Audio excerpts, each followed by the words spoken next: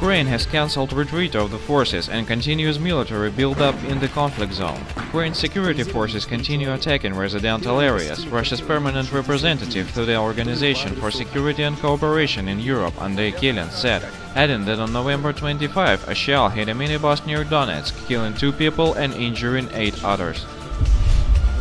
Russia feels extremely negative about Ukraine's plans to join NATO, Russian Foreign Minister Sergei Lavrov said on a news conference after meeting Council of Europe General Secretary Thorbjørn Jagland.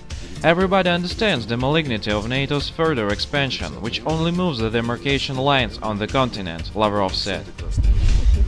Earlier, lawmakers in Ukraine have tabled proposals for the state to end its non-aligned status, while President Petro Poroshenko has warned deputies over West-leaning alliances.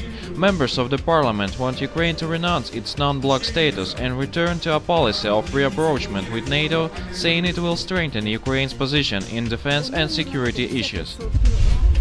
Meanwhile, NATO's newly agreed rapid reaction force in Eastern Europe is facing funding issues according to diplomats from the alliance's member states. The force, known as Spearhead, is expected to have 5,000 troops and should be fully operational by 2016.